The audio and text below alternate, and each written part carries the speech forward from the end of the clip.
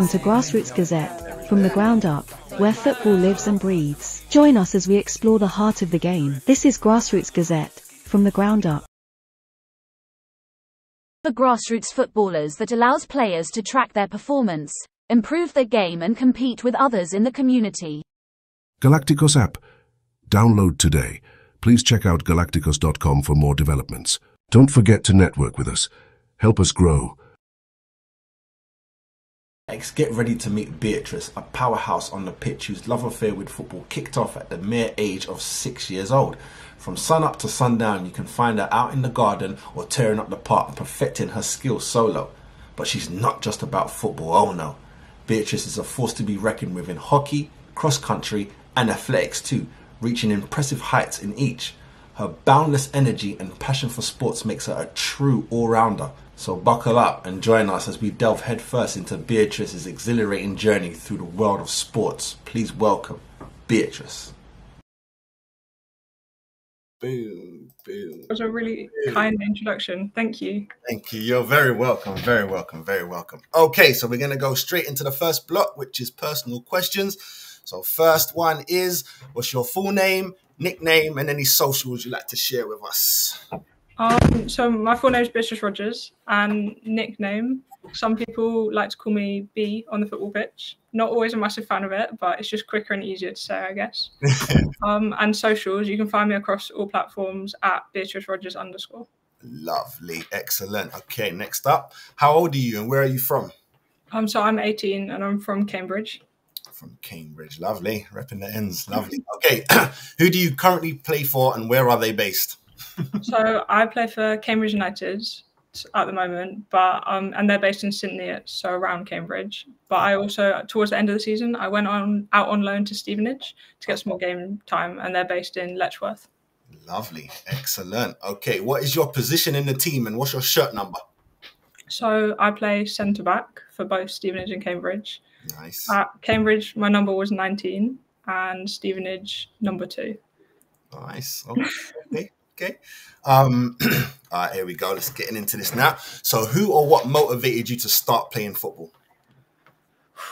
I was thinking about this. I think what got me into football, so we were actually lucky enough to have season tickets at the Emirates when I was younger. Nice. We got them when I was 7 and it was the highlight of my week every week. I remember I used to turn up to matches with a little notebook and pen, aged like 7 or 8, and I just analyse every single detail of the players, of the match day experience, just all of it. I completely fell in love with football from there. Lovely. That's excellent. So it wasn't even like playing yourself or someone telling you to start playing football. It was just going to the games and taking notes, you know. That's amazing. I've just started that now and I'm 40.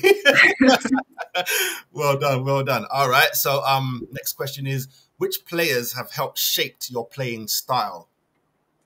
So back to the Emirates, me going with my little notebook. When I was going, I think Koscielny was one of the main centre-backs. And I really, really liked his playing style and the way he was like a cool, calm, confident centre-back. So I think he probably shaped my game a bit. I reckon I probably modelled off him. But then growing up a bit as well, Leah Williamson in the women's side of the game, I really like her style of football and tried to replicate some of that. Nice, nice, nice. Excellent, excellent. All right. I think you kind of already answered this, but which club do you dream of playing for and do you support them? I would absolutely love to play for Arsenal one day. That would be the ultimate dream. And yeah, I support them. Lovely, lovely, lovely. Okay. Do you have any pre-game rituals or superstitions when you're playing? I don't really think them as superstitions, but you might call them that. Yeah. Before a match, like when I'm getting ready, the main thing I do, I like to put like my socks and my boots on in the same order. Okay. Like right sock, left boot, right boot. If I mess it up, I've got to restart it. In that order. Do you remember like the first time you did that? Was it because you won or something good happened? Is that why you continued it? No, I don't have any memory of the first time doing that, but I quite like having a routine before matches. That's really important to me, and that just feels like part of the routine now. Okay, cool, cool. I like that. See, everyone's been telling me, no, I don't have one. So you're the first. You're the first. I like that. All right. When it comes to brand of boots, do you have a particular favorite that you have, and which ones do you wear? Yeah, so I currently wear the Under Armour Shadow Elite 2 boots, and they are the best boots ever. I've only started wearing them recently, but they're so much better than anything I've worn before. They're so lightway and comfortable. Nice. I love them. Good, good. Good protection on them. I'm hearing Yeah, that. they're good. That's nice. That's nice. Okay, next question. Are you the type of player who enjoys training sessions? If so, could you say why or why not? Yeah, definitely. I always love training sessions. So like you said earlier, I started playing when I was 6, but I didn't join a team until I was 11. So that was 5 years of me just training by myself. That's kind of how I fell in love with football, through the training. I didn't really play matches until I was 11. Okay. So from a young age, I've always loved the training. I love how you can like go out with a target, practice it, and you can see the improvement, which you don't always get during a match day. Obviously, it's nice to win during a match, but I love seeing that progress and the improvement. I've always loved that.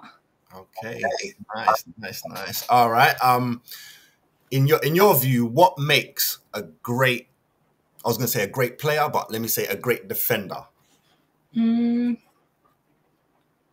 mean on the pitch or off the pitch? Yeah, on the pitch. On the pitch. Okay. Yeah. Like, if you give me a few attributes that they need to have to be a great defender. I think to be a great like centre back, that style of defending, you need to be really fearless. You need to be able to go into those challenges not scared of getting injured or any of that. Because if you go into a 50-50 half-heartedly, the other player is going to win every single day. So you need to be fearless, probably calm as well. And 1v1s is something that's quite important. All of that kind of stuff. Cool. I like that. All right, here we go. Next one is Cambridge United. Isn't your first team that you've played for? Could you tell us about the other teams that you've played for? So Cambridge United is the first adult team I played for. That was my transition to adult football. But before them, I played for some grassroots teams. I played for local teams. So Cottenham and Saffron Walden were my 2 grassroots teams growing up. But I also played for... There used to be an England pathway where they'd have county, regional and national, and I played in the county section of the pathway, so the Cambridgeshire ACC, growing up for about 4 or 5 years. Okay. So Cambridge is your official adult. Yeah. All right, cool, lively. All right, on your LinkedIn page, because I do a little bit of research, my main aim is to play football professionally one day for the Women's Super League team, as well as playing for the England Lionesses. So my question is to you, because I also know that you play other sports, which we'll get into as well. What if Team GB came knocking? Is there anything that could sway you away from football? Or your eyes are set, it's football? To a different sport? Yeah, so you know, hockey, anything else, if they was to like, come on, B, we want you. Playing high-level sport in anything would be incredible, but I've tried loads of sports and nothing is the same as football for me. Football's special. Lovely. Okay, so here we go. Last 3 questions in this block. Football aside, who has been the biggest influence in your life off the pitch? I'm not sure about like an individual, but I'd say I've got a really like strong network of supportive people around me, being my parents, my siblings. I've also got some teachers at school who've been really supportive. And without these people, I don't think I would have been as successful as I have been currently, or hopefully I'm going on to be. Excellent. Lovely. All right. Next one. It's a little deep or it's a little light, depending on how you take it. What does football mean to you? Football means everything to me. It means absolutely everything. If I've had a bad day, football's the thing that's going to make me feel better. Like, I don't know if I'd be doing as well as I am without football. Football is the thing that makes me feel good. You feel alive. Okay. Yeah. I hear you. All right. Last question in this block is, can you tell us who is Ace? So I actually live in the countryside, and I help look after some sheep. Okay. Which I love being outside and being in nature, that kind of stuff. And Ace is one of the sheep that I've named. So she lost her mum when she was born, so she was orphaned. So you have to bottle feed the lambs if they don't have a mum. Yeah. So I bottle fed her from a really young age, and I feel like she's formed some sort of attachment to me. Whenever I go out, she comes and says hi, and she's really, really friendly now. Really friendly. Nice. Yeah, so I was like, yeah, I have to ask that question. To say, who's ace? Lovely. All right, so we're going to go now. We're going to come back and play a Would You Rather game. We'll be back right after this. Moment is a victory. Welcome to Grassroots Gazette, from the ground up, where football's journey begins. Okay, so here we go. Would you rather? So I've got 16 of these. So I'll give you the rules. So the first one is, so you can just answer the question. Like, you can just pick a side and we move on. You can explain yourself if you feel you have to, or if it's too hard, we can just skip it. Yeah. So we've got 16 of these. First one is Jonah, or Jonas, shall I say, or Emma Hayes. That's a tough one, actually, because obviously being an Arsenal fan, Jonas has been incredible manager. Yep. But taking a step back from my love for Arsenal, I think Emma Hayes has been has been brilliant for women's football, and I think it's really inspiring as a young female footballer myself to see a woman being a coach and being a really successful coach. So I have a lot of respect for Emma Hayes, but at the same time, Jonas has been a great manager for Arsenal, so I'm actually not sure I can answer this one. You skip that one. Lovely. It's all right. All right. Think of football media. So we got like Sky Sports, Talk Sport versus the YouTubers. Which would you rather? I'm a fan of Sky Sports, Talk Sport. I would have to go with that. Okay, cool. No problem. No problem. Number 3, rather play in the rain or play in the snow? Rain. Rain, yeah. Slide tackles you can do when it's raining. Those kind of slide tackles, that's up there with my favourite part of football. Okay. Nothing beats that. Lovely, lovely. All right, number 4. Would you rather clear the ball off the line last minute to win a game, or have a teammate score last minute to win a game? I mean, winning a game either way is pretty good, but I'd love to clear the ball off the line last minute. There's something special about that. Nice. Okay, nicknames. Would you rather have Hack 'em Down Rogers or Brick Wall Rogers? Ooh, Brick Wall Rogers. Brick Wall. Rogers. I feel like that's got better connotations. Solid defender. Hack 'em down. When I actually wrote that down, it made me laugh. Hack 'em down, Rogers. All right, next one. Give the refs the new blue card or keep it as it is? Yellows and reds. The blue card's like the sin bin, right? Yeah. I'm actually quite a fan of that. So okay. I'm a referee as well. And in grassroots football, even in the football I play for Cambridge United, they've got sin bins is already introduced at that level of the game. Okay. And I think it's been brilliant as a referee and a player. I think it has helped the game a lot. So I'm actually excited if that gets implemented. I'm excited to see that at the top level. Okay. Cool. Yeah, I've interviewed 3 referees so far, so you're the 3rd. So far, it's 2 against 1 that says keep it. Okay. One said, I don't want that. So cool. All right, here we go. Next up, keep VAR or get rid? The vote is up today, they say. There's a lot of controversy around VAR. There is. I think VAR is a good idea, but I think the rules that have been used the rules that currently are around VAR, it's so like grey, like it's not black or white, like this is a handball, this isn't a handball, it's so grey. So then I don't think it's being used right in the game currently. But I like how it could be, like the offside rule, I think that's done quite well. Although it's like that's really black or white, you're offside or you're not. But so I'd say keep it, but I do think it needs some like modification to the rules. Yeah, I agree with that 100%. All right, next one. Would you rather score the winning goal in the World Cup final or win a Ballon d'Or? Winning goal in a World Cup final, 100%. Playing for your country in a World Cup final, winning it. Wow. I don't think you can top that. Excellent. All right, here's one. Get praised by your teammates or get praised by your coaches? I think both are important. I think getting praise from both is important, and it's a good sign if you're getting praise from both.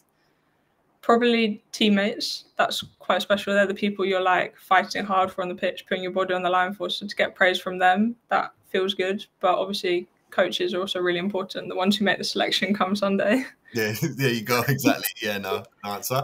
All right, here's one. Would you rather play like Leah Williamson or Katie McCabe?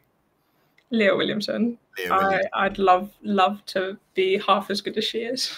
Nice, excellent. England captain and all that. Lovely, lovely. All right. Would you rather play a game of football on a windy day or on scorching heat? I'm not a fan of the heat. I don't do very well when it's hot. And obviously you can't do slide tackles when the grass is bone dry. But I mean, wind makes it unpredictable. That's difficult as well. But I'd probably have to go wind because it's hard for everyone. Yeah, cool. Lovely. All right, here we go. Next one. Play in the World Cup final or play in the Champions League final? World Cup final. I don't think it gets more special than playing for your country and on such like a big stage as well as World Cup final. That's pretty special. Excellent. Nice. All right, here's one. Get a call to be the first woman to play in the Premier League or be the first £1 million player in the WSL. I mean, getting first female player in the Premier League would be special. Like, that would be really special. Yes. But at the same time, I've played quite a lot of boys football and I feel like they're very different sports. They're very different games. And I'm not sure if I'd want to play in the Premier League as the fact that it's boys football. Right. But I mean, $1 million would be nice, but I'm not. It's not. It comes with pressure as well, I guess, and I don't know if that's necessarily what I'm aiming for. I think I'd have to go first player in the Premier League. Okay, nice. I thought you was leaning the other way there, but quick switch. All right, lovely. Last three in this is: Would you rather play in a packed stadium but not on TV? Or in a stadium, or in an empty stadium, but it's broadcasted worldwide? There's something special about being in a full stadium where you can, like, you're walking out onto the pitch and you can hear the crowd and they're cheering for you and your team. There's something special about that.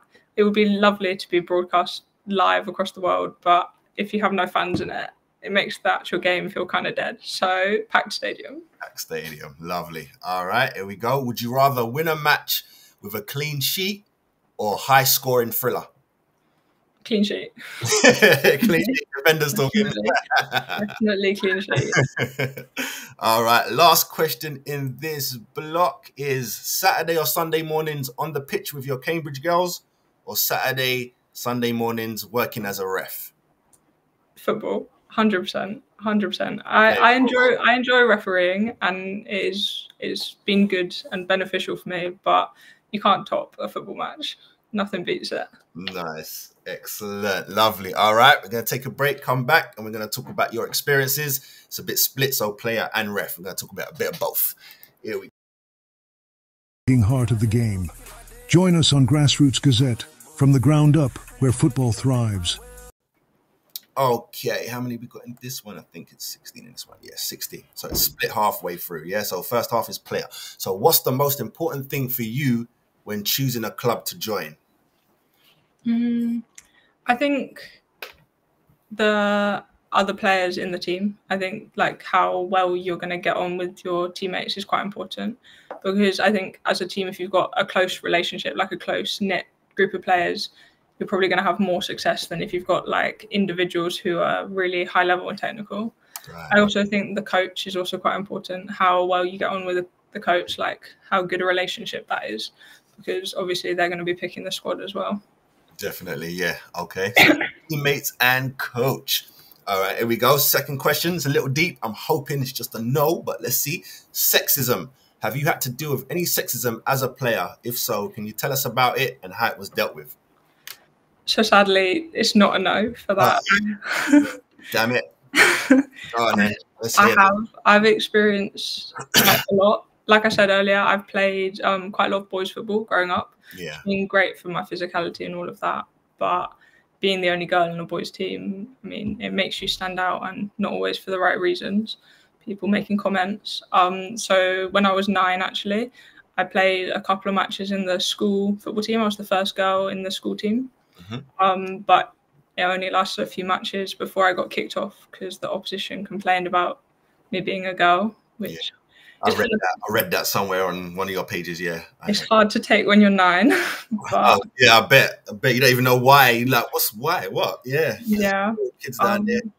And then the last 2 years, I've been playing for the school football team, and again, I'm the first girl in the first team at school, and the only girl in it. So that it's been a really, really tough experience these last 2 years, and I've been really trying to set something up at my school for the next lot of girls coming through, because the experience I've had with it hasn't been good at all. Just turning up places and there being no changing rooms and the boys taking the girls' toilets, and just lots of situations that haven't been dealt with very well, being left out of the team because the coach is trying to protect me because he thinks I'm going to get injured when that's not for him to say. Right, yeah. It's been hard. Comments from teammates, opposition, that kind of stuff. It's been really hard playing boys football, but at the same time, I think it has been worthwhile for me playing football, and I am glad I stuck it out and made it to the end, because it would have been quite easy for me not to. But it's helped with like my physicality and my confidence and everything. It's definitely helped. It's just been hard. Yeah, I bet. So was you the only girl to like try out, or was there a lot of girls try out? You just the only one who made it? No, I'm like the only girl in my school that plays football. Wow, you see? Wow. Yeah. Well, yes, I'm glad that you stuck at it. I'm glad that you got through, made you stronger and all that, but I am sorry that you had to deal with that. But yes, I'm glad that you're here. You know what I mean? All right, so here we go. Next question. Tell me about your best day so far playing grassroots football. Best day playing grassroots football. The first thing that comes to mind, when I was like maybe 15, 16, playing for my grassroots team. Yeah. We came up against this opposition, Coton, and they'd been unbeaten like in all competitions for 4 or 5 years or something crazy like that. And we turned up, we only had 11 players on the pitch, like no subs, nothing. And we beat them 3-2. Nice. They must hate you guys. Ruined that beautiful record. That feeling when the full-time whistle went, that was really special. That was a really, really nice moment. And we'd all worked so hard to win that match. So it was really, really satisfying. Excellent. Was it, did you have to hold on to that? Was it like a 3-2 hold on, or last minute scoring third? How did that work? If you remember? I mean, I think we scored with maybe like 10, 15 minutes to go to make it 3-2, and then it was like a hold on, everyone defend behind the ball, that kind of game. I hear that. Lovely. All right, we're gonna switch it. Same type of question, but tell me about your worst day so far playing grassroots football. Worst day. Anything, a loss, an injury, you know? Anything. So I've not had too many injuries, so I don't think that. But again, the first thing that does come to mind, I think it's a week ago today, actually, I played in the County Cup final with Cambridge United under-18s. All right. Side. We went in as underdogs, but I feel like we dominated the match. I feel like we deserved to win, but we didn't. We lost 2-1. And I don't think I've had a loss that hurt as bad as that did. That one stung. I bet. Keep you stronger for next year, hopefully. Yeah, definitely. Definitely. Excellent. All right, next question, number 5. In your view, are there any misconceptions about being a young footballer? I.e., they're crybabies, they're too soft, that type of thing. Is there anything that you hear a lot of that you think, you people just don't know?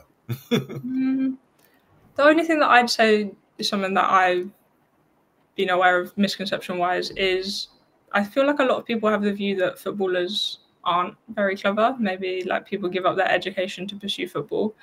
And maybe that is the case some of the time, but I wouldn't say it's all of the time. Like I'm doing my education and my football, and I know a lot of people who are pursuing both routes, going to uni and trying to play football. And I feel like that is a bit of a misconception, particularly in the women's game. I think a lot of people do both. Yeah, no, that's good that you brought it up, because even as I've been watching the Arsenal women for about 3 years now, like properly, like every week watching them. And I used to do like little mini bios about individuals, and there's not one that didn't get uni degrees. I was like, wow, it's like, I think it's more the men's side that, all they had was football focused. But the women, it's like they weren't sure if football was going to blow up the way it has. So they had to have backup for life. And they got backup for life. The degrees that some of these Arsenal women got are ridiculous. I'm like, oh, exactly. Yeah. So, yeah, that's excellent. No, I agree with you. But I do think that's more, they think like the men are a bit simple. Yeah, probably. You get me? But all right, next one is, what is the biggest sacrifice that you've had to make to pursue football, do you think?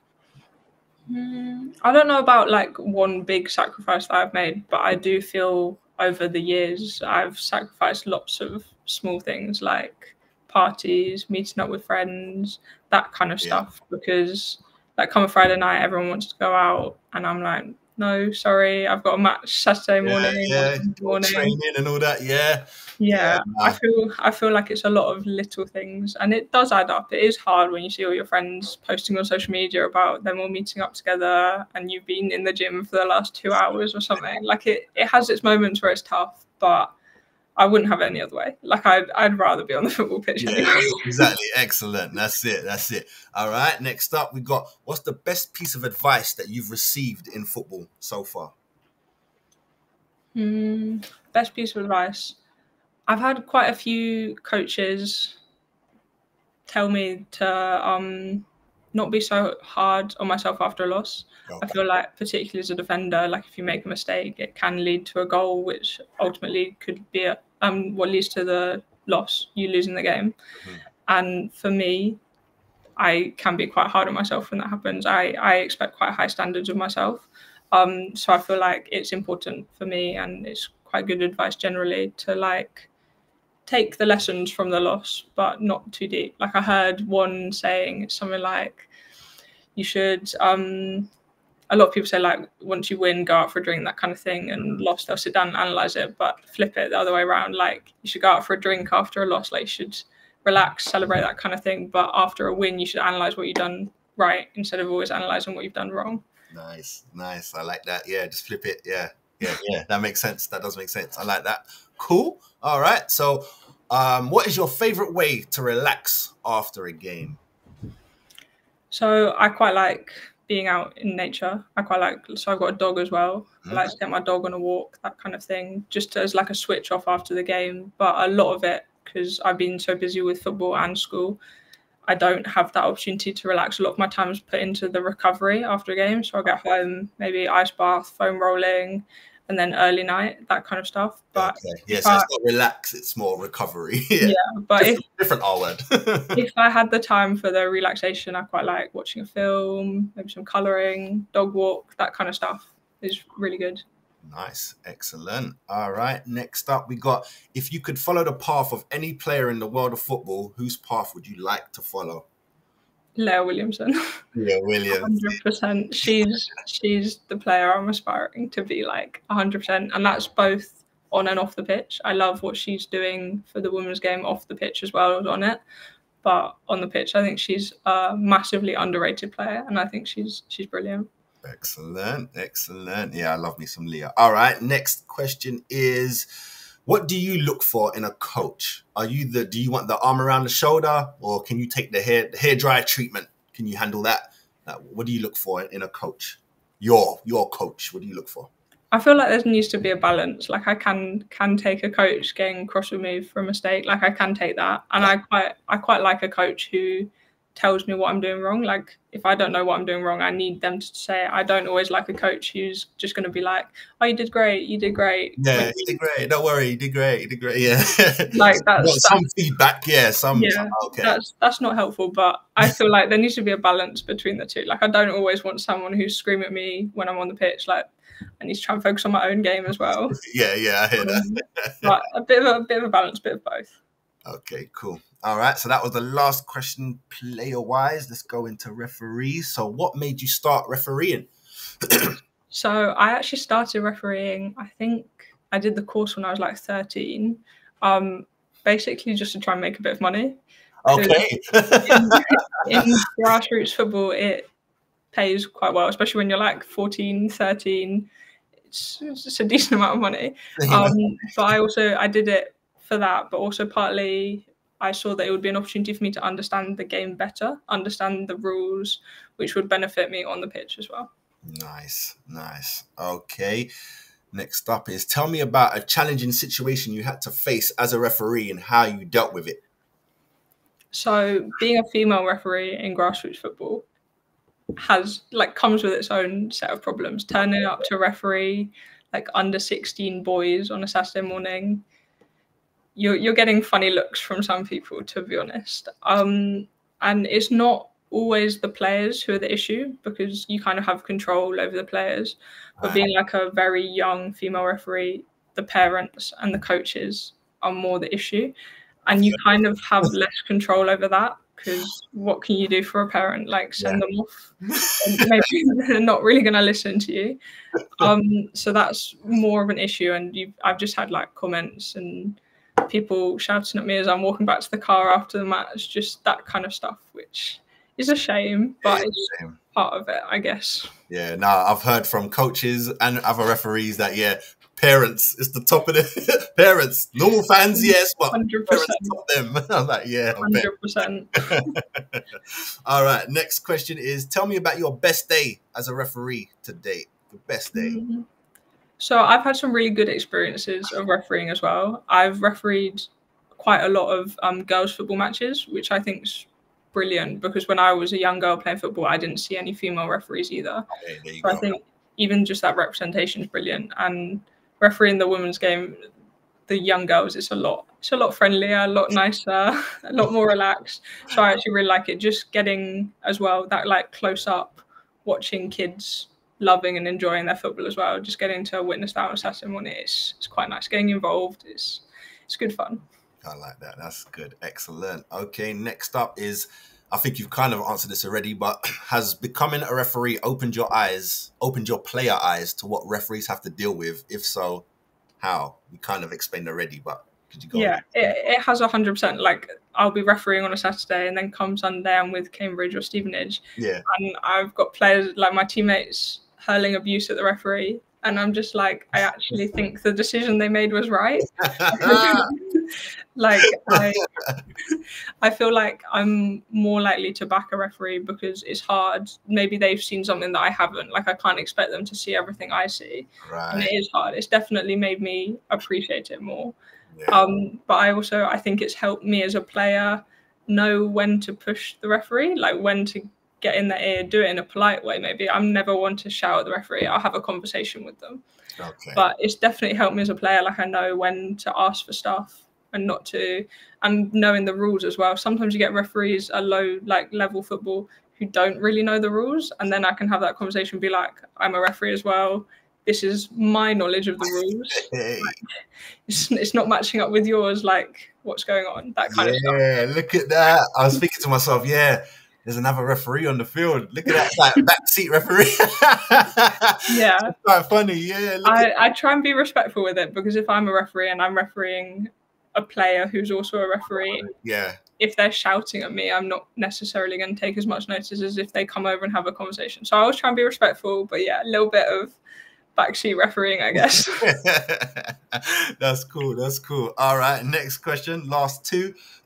From your viewpoint, how is refereeing looking for the future? Like, as a Premier League viewer, I'm frustrated as hell. But from the referees that I've interviewed, they've told me from their point of view, it's bright. It's bright. Like, the referees are coming. The good referees are coming. Can you see that? Is that something that you see? Yeah, maybe. What I see, because obviously I do very low level, like the bottom of football. I'm not a very high level referee at all. But what I do see is there's not enough referees.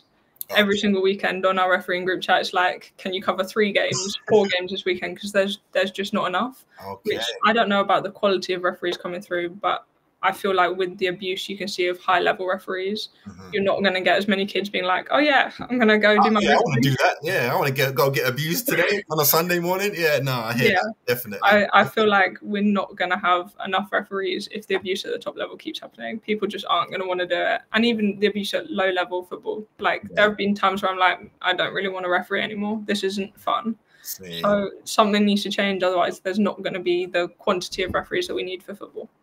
Definitely, I hear that. All right, last question in this block is, if there was one thing that you would want players and fans to understand about the ref/refereeing, what would that be? I think it would be great if people could understand that you can't see everything on pitch. It's completely impossible, and you're just trying to make the best decision that you can, and you're definitely not going to get that 100% right all of the time because you can't see everything. You're human, you're going to make mistakes. But I feel like people probably do deep down know and understand that, but they need to be more respectful in the way they are speaking to the referee, because some of what players say to me just isn't really okay. If you had that in any other workplace, like if I showed up for like a job in a cafe and people were speaking to me like that, it just wouldn't run at all. Yeah, no. I do. I tell you, because I think people, like, they what's the word I'm looking for? They enable it by saying, the fans pay to come, so they have a right to say what they want. Yeah, to a level though, you know what I mean? To a level that, come on, to a level. But like, with that theory, like if I pay to go eat in a restaurant, that doesn't give me the right to abuse the chef. Exactly. Exactly. That's my point. I don't think people understand that. Yeah, it's not always customers always right. All right, lovely. Thank you for that. We're going to take a little break and we're going to come back, and I've got 8 scenarios for ya. Meets the pitch. This is Grassroots Gazette, from the ground up, uncovering football's true spirit. Okay, so here we go. We've got 8 scenarios for you. Number 1 is, so during a critical match, you accidentally trip an opponent inside the penalty area. The referee doesn't see the incident. Do you confess or do you just keep going? Probably keep going. Probably keep going? Especially if it's a critical match. I think that scenario only changes if I've injured the player. If they're injured and it's bad, I'm not going to keep going. If it's a bad injury, head injury, that kind of stuff, and the referee's not noticed it, I'll probably stop. But if the referee's not noticed it, I've just tripped someone up slightly and it's all fine, I'll keep going. I'm not going. No, I did something wrong, ref. None of that. Not like that. All right, cool. Next one, number 2. Your team is leading by 1 goal in the dying minutes of a game. The opposite team earns a corner kick. Do you opt to clear the ball at a safety, or do you try to start a counter-attack and risk a potential equaliser? Clear it, 100%. Clear it out of there. it's not worth that risk. If we're 1-0 up, just get rid. Just get rid. All right, cool. Lovely. Next one. You notice that the referee has mistakenly awarded a throw-in to your team. Although it should be the opponent's, do you correct the referee on that decision, or do you just take it? I think, no, you don't correct the referee, because there's going to be a bit for both teams. And like I said earlier, the referee definitely will make mistakes, but I do feel it probably evens itself out. Like there'll be times they give the opposition a throw-in or a corner when it's not actually for them and it should be for us instead. So no, I'll just let it play on. I mean, I'll say something maybe if it's the referee's given the opposition a throw-in and it's ours. I might say a comment, but no, I'll let it slide. Let it slide. All right, cool. Facing a particular fast and skillful opponent, do you stick to the traditional defensive tactics, or do you adapt it to the playing style of your opponent?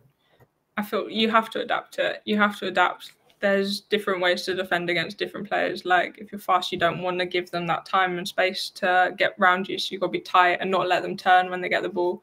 So I feel like you have to adapt it for different styles of attackers. Yeah, cool. Excellent. During a breaking play, the opposition tries to distract you with some witty banter. How do you respond and maintain focus while appreciating the humor? I don't really like to get involved in conversations with the opposition during a match. Okay. I feel like I play my best when I'm in the zone, when I'm focused on my game, my team, all of that. I'm not really one to get involved in a conversation. Occasionally, I might try and wind up the opposition a little bit and get involved that way. But no, I normally like to just stick to my own game, focus on me. I won't really get involved. Yeah, cool. So you stay out of that. All right, fair enough. Number 6 is your teammate dives for a penalty. The referee doesn't see the dive, but you do. Do you intervene and inform the referee about your teammate's dive, or stay quiet? As in, like, do I tell the referee that I think it should be a penalty, or tell the referee it shouldn't be? It's like, no, my teammate dived. If we've got the penalty, no, I'm taking the penalty. Staying quiet then. Lovely, lovely, lovely. All right, got last two here. With the opposition team adding a lot of pressure to your defense, you notice a gap in their defense, and you could exploit it with a long ball to your striker. Do you take that risk, or do you give it to someone closer? So you're under pressure. You can see your girl up there. if you're under pressure anyway, you probably want to relieve that pressure by getting the ball higher up the pitch. Okay. Anyway, especially if there is that gap, you can see maybe their left back is struggling. They've got a niggle or something. They're struggling at this point in the game. You probably want to exploit that. Yeah. Give your defence a time to step up, relax, get back in the game. Cool. All right, here we go. The last one in this block. Your opponent is through on goal with only the goalkeeper to beat. You are the last defender. Do you take them out, or do you trust your goalkeeper to make the save? I trust my keeper. Oh, okay.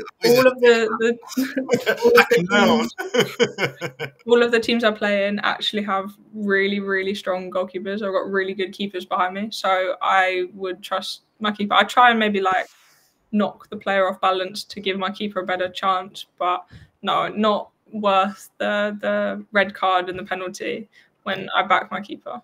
Right, excellent, lovely. All right, take a little break, come back, and I've got some random questions for ya. Meets the pitch. This is Grassroots Gazette, from the ground up, uncovering football's true spirit. Okay, in this one here, how many we got? 10 questions in this one, so here we go. First one, how would your coaches and teammates describe you? I'd like to think that they'd describe me as hardworking, consistent, like committed, all of that, because I feel like that describes me quite well. I'm always there early, one of the last to leave, that kind of stuff. Really, can't always say I'm the best on the pitch, can't always say I'm very technically gifted, but I'd like to say that I'm someone who won't give up and will keep trying, keep listening, all of that kind of stuff. That's what I'd hope they describe me as. Cool. Excellent. I like that. Fair play.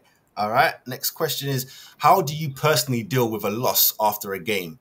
Is there something that you do, somewhere you go, someone you go and talk to and chill with? What's your process? So a loss can be really hard. Like I said, like the loss last week in the County Cup final, that was really, really tough to take. One thing, like I always try and keep in mind, is my personal performance, because at the end of the day, like the level I'm currently at is my personal development is quite important, and I'm aiming to improve every week. So if I've messed up, I've had an awful game, I'll go and I'll try and analyze it, speak to coaches, try and get a few other people's opinions on my game, because I can be sometimes a bit harsh on myself, and someone else might turn around and be like, actually, you did all right, your defense did okay, the opposition were just better. Like that was just what it was down to. But I'd quite like to just try and take my mind off football if I'm really like in my own head about the performance and the loss. So going outside, dog walk, watching a film, just trying to switch off a bit from it. I hear that. Okay, next question is, as you wear both hats of referee and player, should the referee get respect automatically, or should the ref have to earn respect from the players first?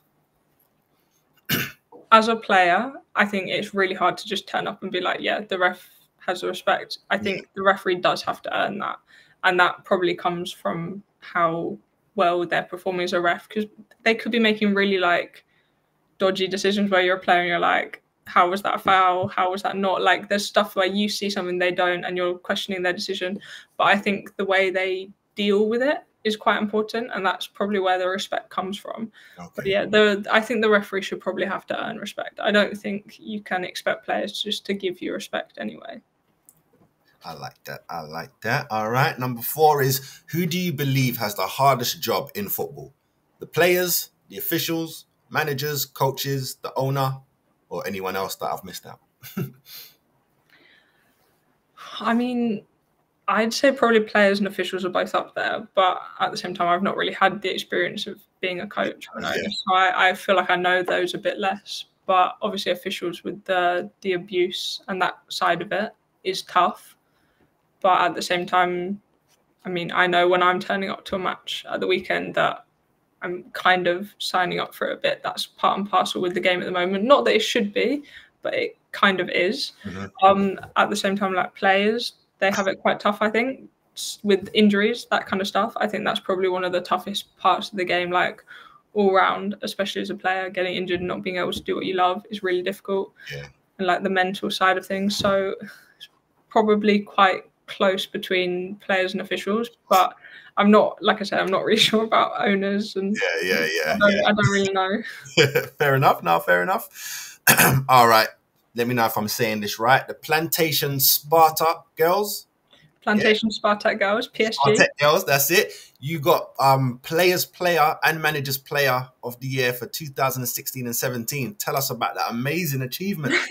So that was my first year ever playing for a football team. That was my first year. Look at that. Yeah, it was a complete shock, to be honest. I was not expecting to get. How is it? As in, you didn't feel that you was the player. You didn't feel that.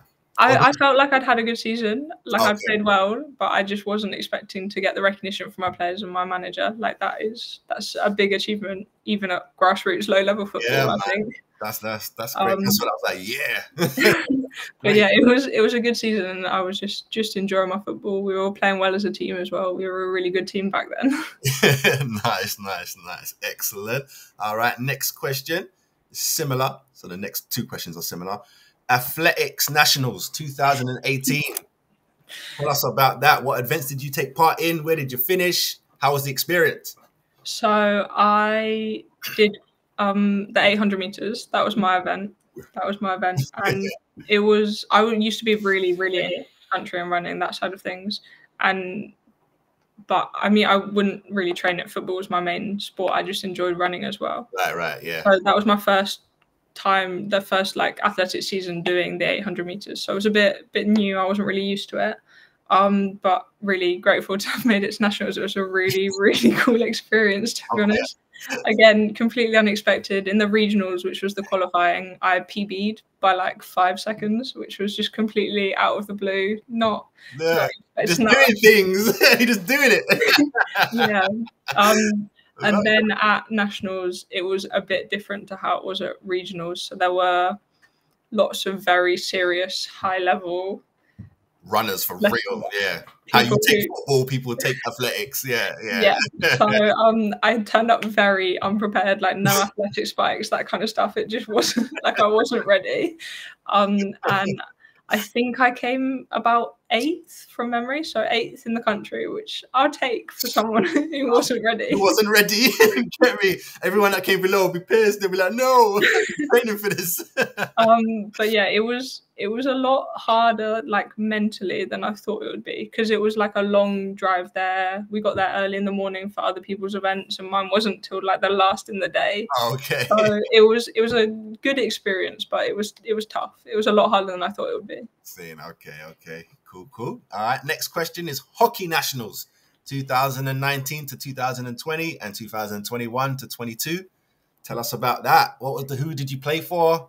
Where did you finish? What happened? That's with the school team. So with my year group, we actually have a really good group of girls in my age group at school. Some players playing really like high level, like verging on England hockey. So yeah, really, really lucky to be able to be involved with those kind of girls who are pursuing hockey to a high level. So yeah, we made it to the national competition, which was kind of like a tournament style in 2019 and 20. And then 2022 was more like a kind of FA Cup style. So we made it to like the semi-finals of that. We lost on penalty flicks, didn't make it to the finals. That was unfortunate, but both were really cool experiences. I wouldn't say I was a natural hockey player. Like there are definitely some transferable skills from football to hockey. They're reasonably similar sports, but I was the person who was kicking the ball more than anyone else in hockey. It was not good. It was not good. That's funny. I like that. But it was good fun. I really enjoyed playing hockey. I've given it up now. I've given up all of my other sports and I'm focusing on football. but both the athletics, cross country, and hockey, they were really beneficial for me growing up. I think to get that view of different sports and different skills and techniques, I think that's probably benefited my football as well. Definitely. Excellent. Lovely. All right. Number 8, we've got 3 more questions left. The England International Schools, is it the ISFA girls under 18 team? Tell us about getting your first cap. What's going on? Hey. So that was one of the coolest experiences I've had in football so far. So I went and trialed for them back in September of this season, and I was placed on the reserve list. Like I was on the if one of the main squad got injured, they'd call me up, which I wasn't even expecting, because it's one of these pathways that runs from like under 12s through to under 18s. They kind of have their squad the whole way through. So I was really grateful to be picked for the reserves team, and then lucky for me, unlucky for whoever got injured, I'm not really sure, but someone had to drop out of the squad for the ISFA camp, which happened to be the one that they do at St George's Park. They only do one a year there, so I was really lucky. Aligning for you, it's beautiful. I love it. It aligned on that day for me. When I got the email to find out that I'd been selected for that was a good day. That was a really nice moment to find that out. And then I don't know if you've ever been to St George's Park, but the facilities there are insane. Yeah, I've seen videos and stuff, but I've never been up there. It looks like wouldn't want to leave type thing. Literally, it was like football heaven. The facilities, just you see like other England top level footballers, all of that. Just it was so cool. It was so cool, and the football and all of that. It was a really good experience from that point of view as well. It was really nice. Excellent. Love that. All right, last 2. What advice would you give a young player who wants to follow your path? I think that one thing that all young players should remember is they shouldn't necessarily be aiming to follow the path of someone. I think everyone has very individual journeys and routes. Like you take like a Jamie Vardy who got into the Premier League age like 27. It's very unique. And I feel like especially with social media now, it's very easy to see like a 16-year-old making their debut for a Premier League team, and you're like, why am I not there yet? I want to be like that. I feel like it's very easy to compare yourself. So I feel like that's not necessarily something that's going to be beneficial for a young player. But if I was to give some advice generally, I feel like you need to fall in love with every aspect of football. It's very easy to be that player that's there for those wins, for lifting trophies, the league, man of the match. They're there for that bit. They want all of that bit, but they don't enjoy the gym sessions, the early nights, the healthy diet. They don't enjoy that. They don't put as much effort into it, and eventually don't get as much success back from it. So I feel like you need to find your love for all of it, like every single aspect of the game, and that will keep you showing up. And eventually, maybe it won't be tomorrow, next week, this year, but you will eventually get those successes that you've been working hard for. Excellent. Lovely. All right, last question in this block. It's kind of jumping into what you were saying there. Have you ever wanted to stop or quit football? If so, what made you think that, and what got you back on your path? I mean, football's like a roller coaster. There's some highs and there's some lows, and the lows can be quite low. I don't think I've ever really considered stopping, because the highs that you get from it massively outweigh those lows that there are. But at the end of the day, I just love kicking a ball around. So even when you come off a really tough loss or you've had a bad performance, I just love playing football. I don't think that there'd be much that would make me want to stop. Maybe I'll move teams if I'm struggling somewhere, but I can't see something that would make me want to stop. I just love football, and I have since I first kicked a ball aged like 6. Excellent. Lovely. All right, that's the end of that block. We're going to come back and talk about Cambridge United women. Minus the milk and 2 sugars. Easy. Take a good look. You can see it's a good look. Take a good look. You can see it's a good look. Take a good look. You can see it's a good look. All right. So we've got 10 questions in here. It's the second to last block. Here we go. First up, when and why did you decide to join Cambridge United? So I joined Cambridge United last season, at the beginning of last season, and I actually joined in their development team. Okay. Played the whole season with the development squad before stepping up to the first team. And I joined them to try and make that progression from youth football to adult football, which is quite a hard jump to make, I feel. So that I feel like it was beneficial to play in the development squad for a year. They're kind of the best local side to me, to be honest. I think, yeah, they're one of the better squads, and the facilities, and also like having the connection to quite a big name as Cambridge United is. I think that's been quite good, and it's given me opportunities off the pitch as well as on it. Nice. All right, number 2. Who is the team captain, and can you give me 3 words to best describe her? So our team captain is Gisella, or G. Everyone calls her G. And she's really hardworking on the pitch. She'll give absolutely everything for that badge. I'm pretty sure she's been in the squad for a long time now. She's been with the team for a while. She'll fight for the team, fight for everyone. She's really caring as well. She's the player. Come train session, she'll go around and check on everyone. Like before we start, like, how are you? How's your day? That kind of stuff. She's a really player. Yeah, I like that. Cool. All right. 3rd question.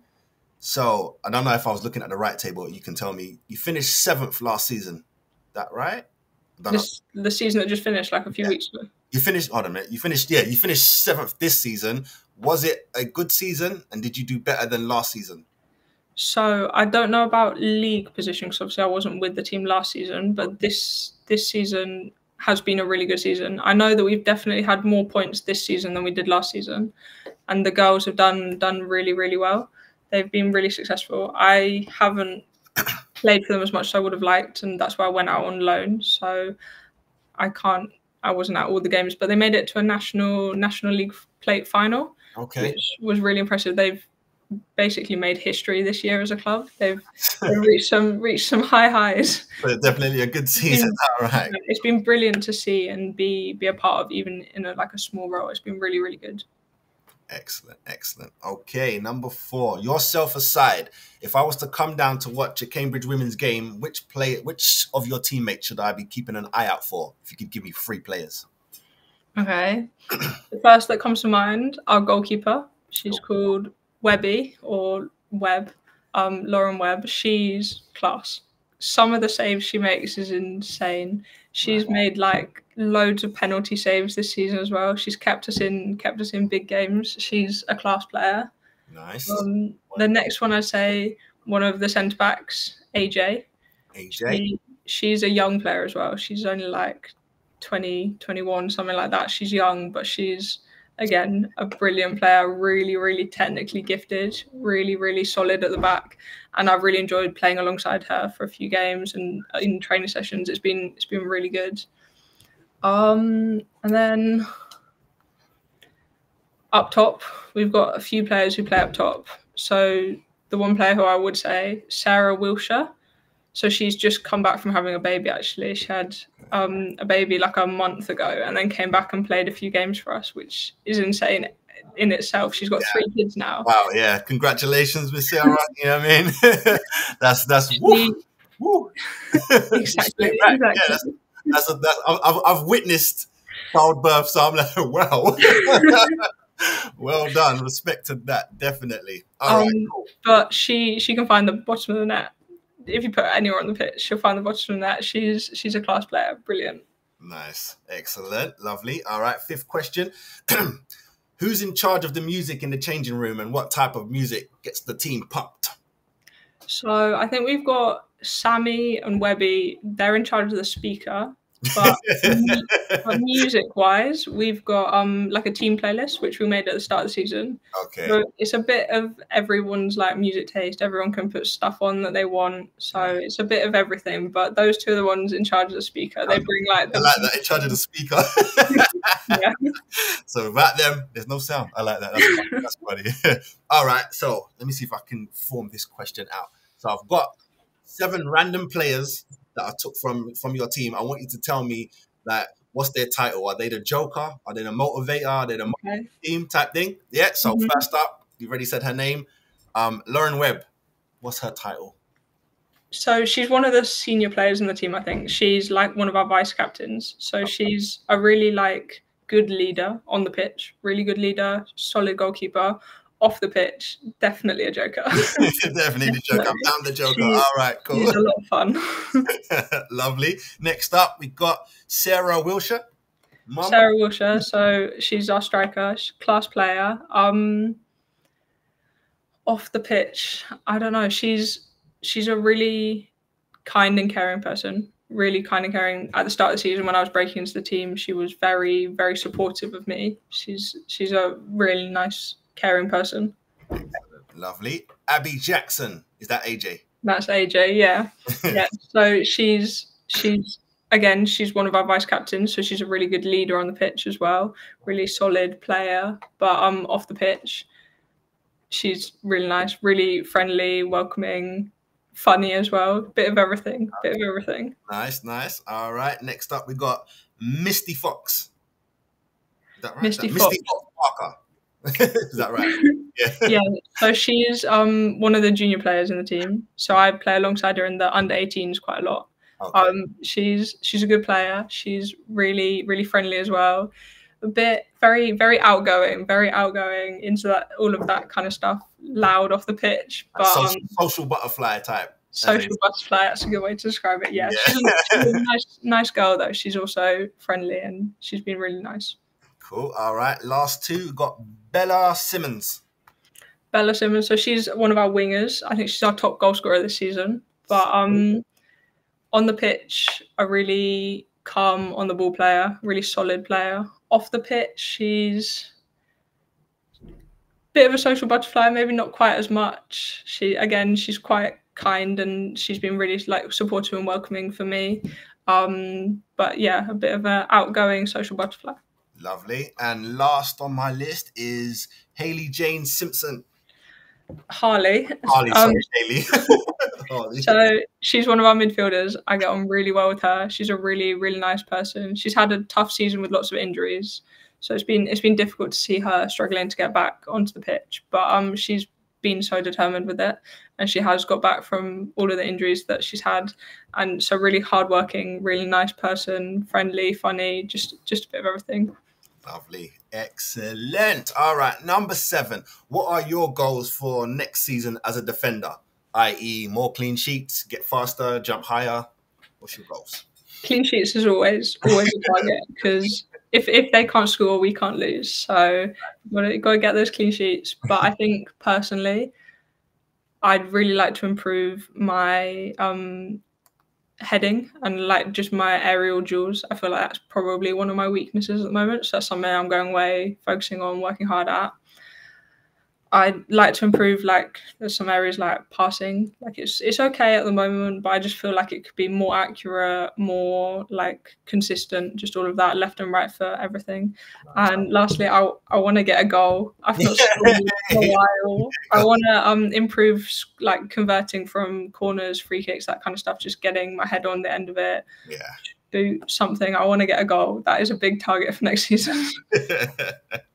Lovely. All right. Last 3 in this block is, what is one or some of your pet peeves, or they say icks, that you have as a player, i.e. teammates being late, playing on a windy day, or players playing with their socks rolled down? Anything that annoys you?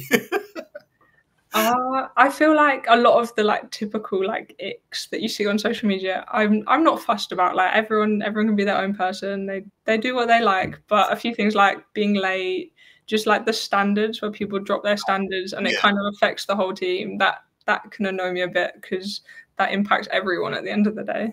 Very true. Very true. Okay, cool. So you don't have nothing crazy, just normal. No. Lovely. All right. Number 9, you're the manager. Give me the Cambridge United 5-a-side team. Okay, 5-a-side team. So it's got to be one that leaves 4 players outfield. So we'll probably play like one of those diamonds. So you've got one defender. I'll probably go with AJ. Wingers and midfielders, I'll maybe pick Bella, top goal scorer, definitely. Or out on the left wing. I think that's where she plays. And then maybe pick like one other midfielder. I don't know. Put her on the spot. I'd maybe go Sammy. So Sammy's quite like a defender who will put her body on the line. She'll really fight for the team. Maybe sometimes takes it a bit far. She's probably got the most yellow cards in the team this season. But I feel like you need a bit of that sometimes. You need a bit of that. That's reminding me of Katie McCabe. Yes. That's what I like. Yeah, similar vibe to that. And then up top, I'd go Sarah Wilshire. Just absolute class player. Lovely. So that's the 5-a-side. Excellent. All right. Last question in this block is, money is no object. This is down to you. Where do you take your Cambridge women for a warm winter training session? You can go anywhere you want to go. That's quite a nice question. I mean, I feel like it can't be somewhere too far. Like, you don't want to have that jet lag type thing. Like, you can't go all the way to Australia because then you've got to come back and you've got the jet lag. So I feel like somewhere maybe in Europe. I don't know how warm the countries are. I mean, like Spain, but maybe that's not that warm in winter. Yeah. No, maybe. I was thinking Spain. When you said Europe, I was like, yep, Spain. Yeah, but maybe it's not that warm in winter. Maybe it's more cold. I don't know. Somewhere in Europe, I reckon. I feel like you don't want the jet lag. Don't want the jet lag. Cool. Yeah. Cool. Lovely. All right. So we're gonna go into our last block, which is you as a gooner. We'll talk about it. And every goal ignites a community. Welcome to Grassroots Gazette, from the ground up, where football finds its voice. Boom. Okay, so how many we got in this one? Oh yeah, this one is split. So we got about 8 questions, and then we got a would you rather, another 8 questions, nice and easy between players. So let's start. The first question is, how did you become an Arsenal women's supporter? Like, was it a specific moment that drew you to the club? So obviously having the season ticket at the Emirates when I was younger, that's what got me into Arsenal. My mum's a massive Arsenal fan, so I don't feel like I could have chosen any other club. There was, yeah. But with the women, I feel like when I started following Arsenal aged about 7, you wouldn't have heard of the women at all. Like I just wasn't really aware of women's football generally. It just wasn't. There wasn't the social media presence that there is now. Right, yeah. But I think the first thing that probably opened my eyes to them, I was in a bookstore looking at the football books, trying to pick one, and I came across Kelly Smith's autobiography. Yeah. And I picked that. I was like, I've got to read this. This looks really interesting. And just learning about her football journey and her playing with Arsenal as well. Like, I just wasn't really aware of Arsenal women before then. But after then, I was like, I'm following this. Yeah, I'm in now. I don't care how, but I'm following them. Excellent, excellent. All right, number 2. Who is your favourite player playing now and why? I think you've said her name about a few times already. Yeah, I have. Leah Williamson, 100%, 100%, yeah. Both on and off the pitch, like class. Lovely. Okay, what is your favourite memory of watching Arsenal women play, either live or TV? I think the first time I probably watched them play, like generally, is we went and watched them win the FA Cup final, maybe back in like 2015 against Chelsea. That's probably the first time I ever saw them play, because it wasn't really on TV. Yeah, no, yeah. So that was a really special moment, and that was getting to watch them win it as well was really cool. Obviously not sold out Wembley like it was last Saturday or whatever. Yeah. But it was still really special. Just my first experience of ever getting to watch a women's football match. So that was really nice. Well, yeah. So yeah. That's nice. Lovely. Have you ever attended a match at Meadow Park? Yeah, so I got to go. I've been to one game. I really want to go back, but it's hard because, like, with weekends, I'm playing football myself or refereeing, so it's hard. But yeah, I got to go watch them play Man City, I think in 2019 at Meadow Park, and they won, and it was a really, really cool match. And I really like the vibe there. Like, I didn't realise how close you are to the players. Yeah, you're right there, innit? You're right there. Even when you're at the back of the road, you're still there. Literally, it's really nice, especially like when you compare that to the Emirates. There's nice things about the Emirates and the atmosphere, but like you're not as connected. Yeah. The connection at Meadow Park's really special. Yeah, definitely. Are there, you're probably going to say no, but are there any particular superstitions you have when you're watching the women's game? Something that you have to do, have to wear? No, not really. I mean, it's always nice to wear like the kit or bring a scarf or that kind of thing, because then you feel part of it and people can recognise you as an Arsenal fan. That's quite nice, but no particular superstitions. No. Lovely. Next question is: are there any youth players in the Arsenal women team setup that you're particularly excited about watching? Like I said, I've been struggling to follow it the last few seasons because of my own football. It's really hard to balance school football and supporting Arsenal. But I have seen a few of the young players coming through, and it does look like the setup is really good. I know the Arsenal Academy is brilliant. I've got some friends in there, but I don't know about specific names. But the future's looking bright for Arsenal women. It's looking bright. Definitely, I agree with that. All right, what is your favourite Arsenal's kit? Or Arsenal women's kit? Arsenal kit, period. So I have the first Arsenal kit I ever got. I feel like that's quite special for me. I'm pretty sure it was like the 2016 one. It was quite like a simple... Who's the sponsor? I normally can think of it from that. Do you remember who the sponsor is on the shirt? Like the Puma, was it? Is it or Sega or Dreamcast? Oh, I don't know. We've had so many O2 and everything. But fair enough. Right. Was it a home kit or an away kit? Home kit. Kit. That's quite special. But the other one I like, the black one they have with the cannon. I've got that one as well with Williams on the back. That kit is so nice. I bet. All right, last question before we go into the would you rather. What do you think of Tottenham? No. Say S word. yeah. No, I'm not answering with that. Trying to stitch me up here. It's way to see where it was coming from, but cool. No, we can skip it. Yeah, you're a pro, so don't want to mess up the future. You get me? All right. So here we go. We're gonna go into some would you rathers, quick and easy. Webben Moy or Leah Williamson? Williamson. I love Webben Moy, but she's come along so well. Yeah, no, it's Leah, isn't it? Come on now. Yeah. All right, Katie McCabe or Catley? Katie McCabe. I love her tenacious defending style. She's like a little firecracker on the pitch. Yeah, that's why I say her whole name. I can't just say McCabe. Katie McCabe. I say her whole name. All right, we've got Ford or Meadow. Meadow. Definitely. All right, we've got Russo or Blackstenius. Ooh.